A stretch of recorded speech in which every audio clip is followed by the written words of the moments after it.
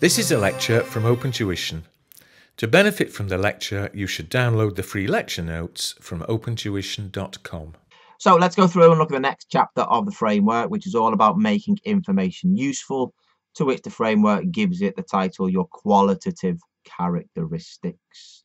And again, when you're preparing financial statements, when you're developing new accounting standards, you need to ensure there that the accounting standards and the financial statements reflect these qualitative characteristics.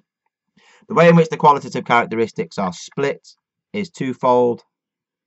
We look at the fundamental and the enhancing qualitative characteristics. So from financial accounting, they've hardly changed. They're exactly the same as what they were before, bar a tiny little element that we'll point out in a moment. And in financial accounting, you needed to go through there and learn the definitions. Here, it's more a case of the application of the definition to particular accounting standards. So here, remember, relevance and faithful information are the fundamental qualitative characteristics. And relevance is something that makes a difference, okay? So it impacts the decisions made by the user. So whether that's an investing decision, a financing decision, a decision about voting rights. Now, remember, things are material by nature or by materiality. So materiality, we're talking about the size of the transaction. If it's small, if it's immaterial, we don't include it within the financial statements. Okay, so some of the accounting standards go through there and say we do not discount back to present value if the impact of discounting is not material. Again, we're trying to make it more relevant to the users of the accounts.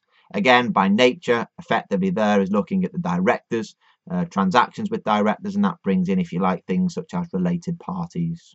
Okay, but again, related parties aren't on the financial reporting syllabus.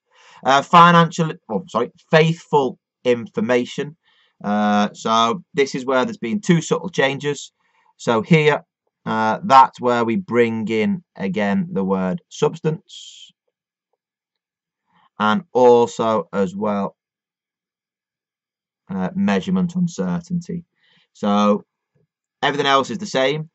So we need to ensure there that it is complete.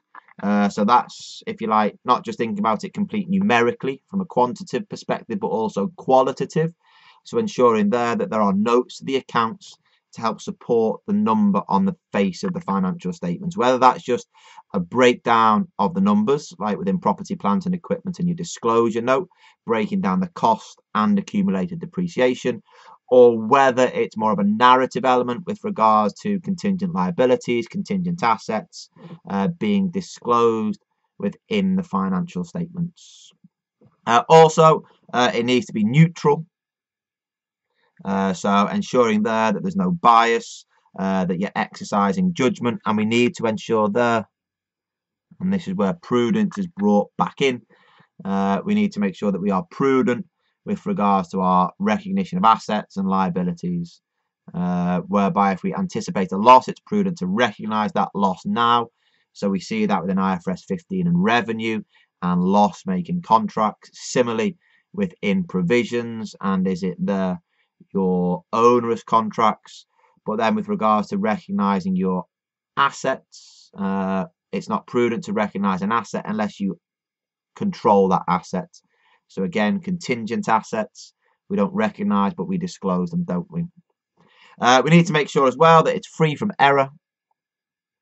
Again, when we're looking at free from error, it's ensuring that it's free from material error.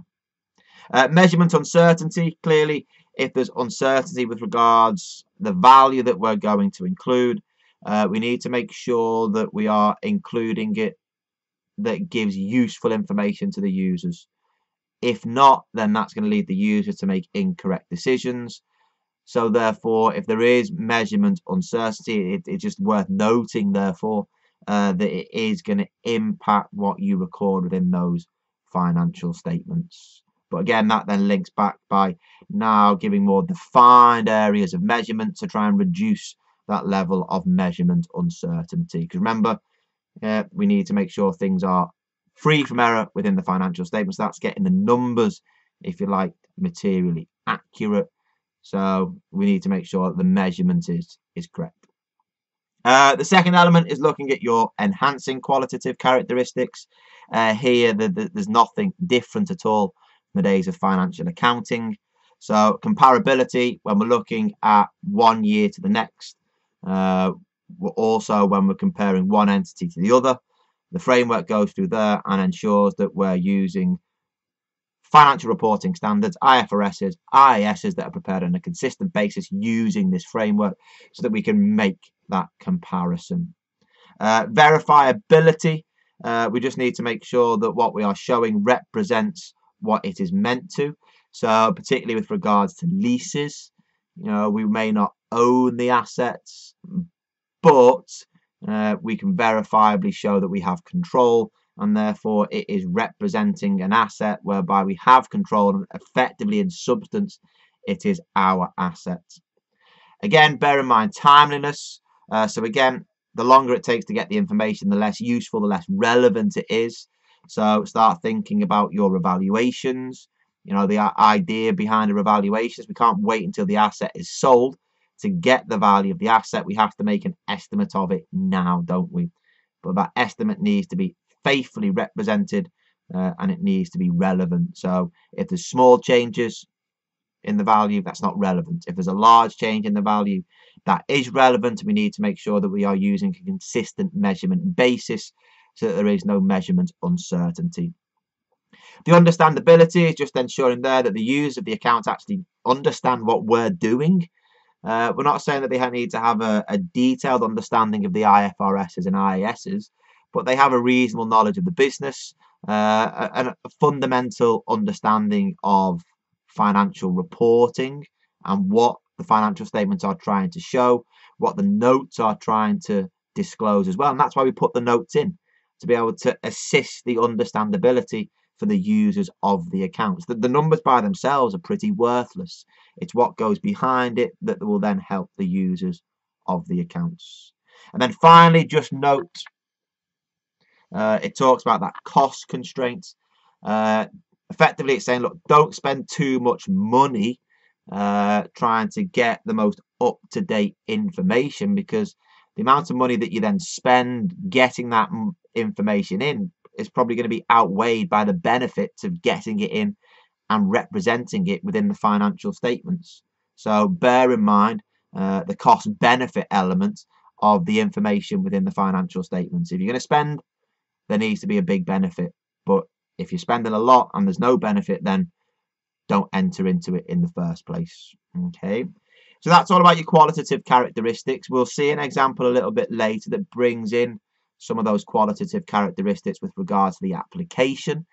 We've spoken a little bit about it as we've gone along with regards to some of the standards on provisions, related parties, PPE and revaluation. Don't worry, we'll see it more and more detail as we go along through the notes.